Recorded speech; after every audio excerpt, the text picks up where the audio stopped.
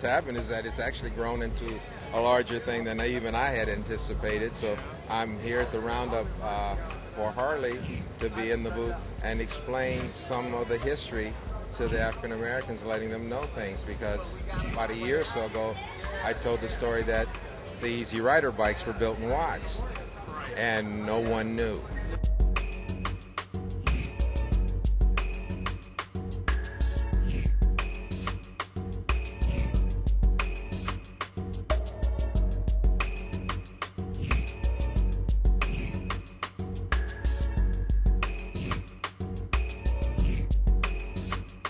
With the 30th anniversary of the National Bikers Roundup, here with Mr. Bad Boy himself, Mr. Tyson Beckford. Yo, I know that you can't stay off the bikes this morning. What's good?